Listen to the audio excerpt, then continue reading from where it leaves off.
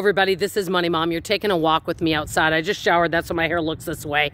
You know, I'm just going to do a gab fest. I'm not even sure what's going to come rambling out of my mouth, but I do have to tell you this. One of my favorite things to do is wave and say hi to people. Some people are really receptive to it and they really like it, but a lot of people think I'm really odd, weird, and there's something wrong with me. And guess what? All three are true. You guys are stuck with me unless you want to unsubscribe, but you know what? You either love me or you don't love me. That's the one thing about me. You either really like me and think I'm fun, or you don't like me and you think that I'm hyper, loud, obnoxious, and weird.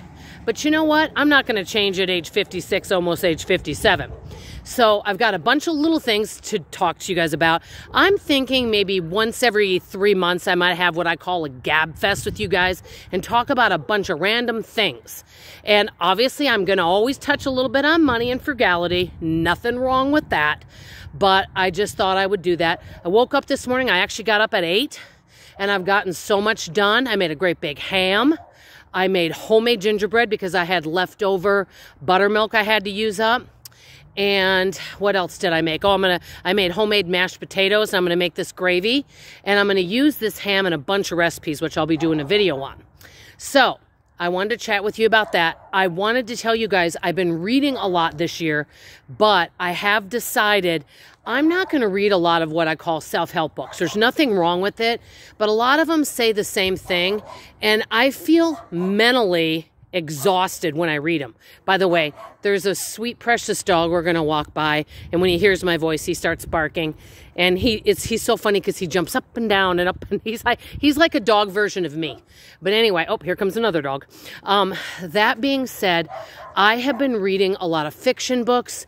I know I recently did a video of my favorite books, but I think I forgot one from 2021. Correct me if I'm wrong. I may or may not have forgotten it. I can't remember. It's called The Wish. It is a love story spaced over several years. It's absolutely phenomenal. I loved it. But I want to tell you a book that I have read for 2022 that I have to say is almost as good as The Silent Patient, but it is so disturbing. You are either going to really like this book or you're going to hate it. There is not going to be any in between. I think because I've read so many books in my time, I'm ready for something new to read. I don't want the same old all the time. I want something different, something kind of challenging, something interesting, and something that thinks outside the box, not the same old thing. For example, I love the Hallmark movies, but I can only watch so many because it's the same kind of story. Same with a lot of books. A lot of them are the same format. And a lot of the stuff in the book is what I call a lot of fluff. This particular book that I want to recommend to you, if you're interested in reading things that are disturbing, is called The Push, like you're pushing somebody down. And I'm not going to give you any spoilers, but I'm going to tell you the basic of the book. It is about a woman and a man. They fall in love, they get married, and she didn't have a good childhood, but he had this wonderful, perfect childhood. He wants a child. She doesn't really want to. He talks her into it. She has a baby. To sum it up, she doesn't get connected to this child, and she doesn't feel close to her, and she feels like the baby doesn't like her. The baby's fussy. You know, you get the idea. And she doesn't enjoy being a mother. And you know, that's something you don't ever hear a lot of people talk about, that people become a mother and they don't love being a mother. They don't feel a connection with their child. Well, it's a story of that, but it's about generational trauma too. But this little girl that she has, you find out things about this little girl, that this little girl isn't this sweet little innocent girl that many people want to think, because nobody wants to think bad of a child. They think, oh, they're going through a stage. Anyway, let me just say, this little child isn't somebody that you would want to babysit, probably. Or you might, because she might come off sweet, but she's got two sides to her. Very interesting. And the ending blew me away. So if you want a really good book to get off your Libby app, if you have Libby, if you want to take it out at the library, it's called The Push. Highly recommend it. So something else I wanted to share with you guys that I did the other day, and I didn't have a great attitude about it at first, but this is something I really feel led to talk to you guys about. Last Friday, I went to jury duty. And I'll be honest, when you get those jury duty notices, you're like, gee, how can I get out of it? Well, I went. My husband was kind enough to go with me.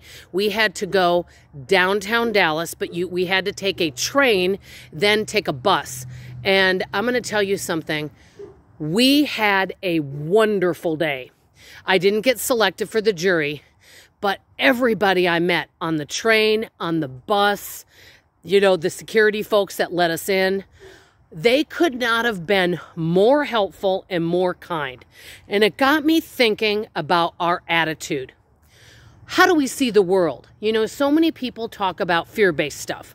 And I'm just letting you know right now, I might get more views if I do fear-based videos like, the shelves are empty, the world's coming to an end, and all this stuff. I'm not going there. I don't care if it got me more views or not. I'm not doing it. I am never going to promote fear on my channel at all to get views. It's not something I'm going to do. And that's probably why I don't get 10,000 views on a lot of my videos. And I'm okay with that.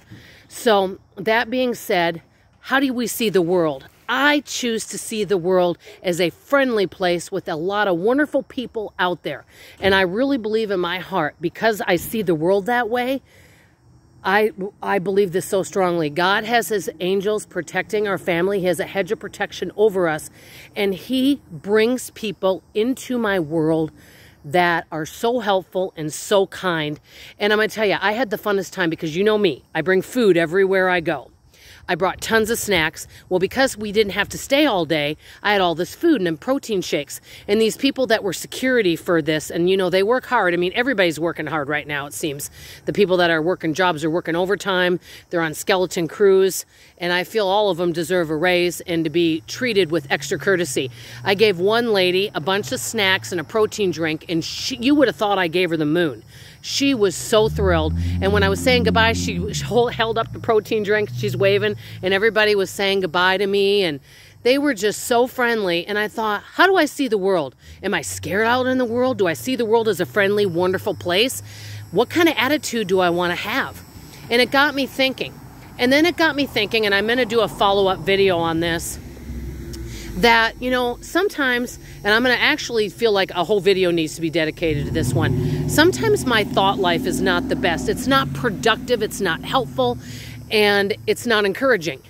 And I thought, you know what? One of the things that I've been trying to do last few days is keep busier, because the busier I keep and doing things, the less my mind goes a-wandering. And whenever I start to have thoughts that are not healthy thoughts, like maybe fear-based thoughts, for example, or scared thoughts, I'm starting to praise God and thank him for all that I have. Even little things like I was in the shower the other day and I go, thank you, Jesus, for this hot shower. Thank you that I've got shoes and socks to wear. Thank you that I've got electricity. Hey, I'm standing here working in the kitchen, but thank you that I've got a stove that works. I mean, every little thing. I could literally spend all day long thanking God for so many things that I have. And I think whenever I have these scary thoughts, I'm going to start thanking God and spending more time in praise, because I have so very much to be grateful for. And one thing I think I need to be thanking God more for is you guys, because, every now and then I might get a comment here or there that I would say is not helpful and encouraging to the channel. And that's okay. Everybody has a right to their opinion. I'm not saying anything negative, because we're all in a different place. But 99% of the comments on this channel are so growth-minded, and everybody's here to help each other, and I just love that. I'm just kind of on a mindful journey. I'm wanting to get more joy out of life. I want to spend less time worrying, more time praising. And believe me, I can worry about things. I don't know about you guys, but I can be a worrywart. I can worry about the future, which I have no control over on many things, right? And, I really think that we would all have more joy, and the Bible teaches this, if we spent more time being present in the moment. And if we each asked ourselves every day, what can we do to bring joy to other people? How can we be an encouragement to others? Imagine what our world would be like if each of us asked each other that question. Because I don't care, even as somebody on a low income, there's always something we can do to be helpful to other people and to encourage other people. It doesn't have to be money. We could just a kind word, just saying hello, giving somebody a compliment, smiling at somebody. It doesn't have to be anything major, but just anything we could do. And that's kind of where I'm at. but I wanted to share with you guys some books. My husband and I are really excited about a show coming out, which this is the second season. I want to know if any of you watch it. Resident Alien. Oh my God, that show is so hilarious and funny. I absolutely love it. It is, I don't know if you guys like it, but I don't know about you, but I love to laugh. I love to listen to music. Just today when I was getting ready, I was blasting 70s hits and I loved it. And I told you guys I've been watching things that have been making me laugh a lot lately. I just want to enjoy life more, be more present in the moment. And you guys know I'm on my mindful shopping journey. I love it a lot more than what I call strict frugality, because it gives me permission to buy what I want. But you know, the bottom line is, a lot of times I don't really want a lot of the stuff that I think that I might want. And I think about it, I'm like, you know what? I don't really want it all that bad. So that's kind of what's going on with that. So that's pretty much it, guys. I did want to find out what books you're reading. How is your frugal journey going? You know, one of my friends kind of starts the year off slow with January. She's like, she doesn't rush into it. And that's kind of what I'm doing. So all I'm doing for January is cutting the grocery budget a little bit from 2021 to 2022. Doing great on that. Mindful shopping, so I don't have buyer's remorse. Doing great on that. I do want to do some other things, but I'm just taking the month slow and easing into it. Yesterday, I didn't have a demo. And you know what I did all day? Is some of you are going to go, what? I basically read another good book called, I'm trying to think, My Dark Vanessa. I think that's the name of it. I thought it was another book that was, you're either going to love it or you're not going to like it. I don't even know how to describe that one. Something I'm trying to think, The Better Liar. I also read that. And I laid in bed and watched Here's Lucy, a whole bunch of them. I basically laid around all day and didn't do anything. I took a nap, and you know what? It was nice, and I woke up on Monday, which is today, and I did a whole bunch of stuff. I've gotten a lot accomplished today, so that's awesome. Anyway, normally I don't do these little hearts to hearts. I just wanted to chat with you guys about a bunch of different things. And let me know if you want to hear my labor story on my next thing. You know, I only had one daughter. I had natural labor. I don't know if any of you want to hear about that, or you're going, please, Money Mom, it's not a frugal story. We really don't want to go there. It's nothing graphic or anything like that. But I just thought it would be kind of fun to kind of talk about a wide variety of topics. And I'm going to put this as a premiere to see if anybody interacts with it, because I don't do live videos that much. I know some YouTubers do. What are you guys watching on YouTube? What books are you reading? How is your year going? I mean, I would like my year to go a little bit better and be a little more goal-oriented. But honestly, if I could finish the year out spending a little bit less, finding more joy, and being more grateful and more positive and more mindful in all areas of my life, I think that to me would be good. One area, and I'm going to end with saying this, that I feel like I have done really well. Oh my goodness, there's a little kitty here. Hi, kitty. Hi, sweetheart. Oh my gosh, this little cat is following me. Hi, it's okay. Well, anyway, he's just talking away. So one of the things that I wanted to mention to you guys before signing off is this. I wanted to mention, no, I forgot what I wanted to mention because it's little kitty. Sorry, my mind goes off on a different direction. Anyway, I think I'll just cut it off because now at this, oh, I know, now I remember. One of the things that I am working on, and I've gotten better, is just not allowing myself to get into controversial or difficult or challenging conversations and just remaining silent.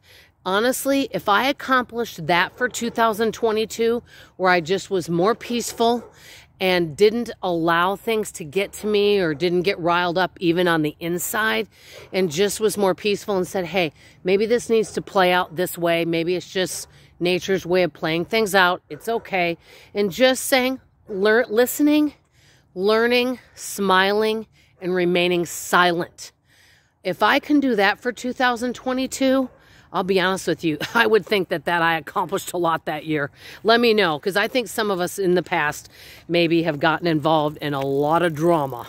And I don't know about you guys, but I want more peace and joy in my life. Anyway, I know I rambled on and on. You guys aren't used to me doing this. I'll only do this every now and then. But I just thought I'd chat about a bunch of stuff with you. I love you. I appreciate you. And I'll see you on tomorrow morning's video. Bye.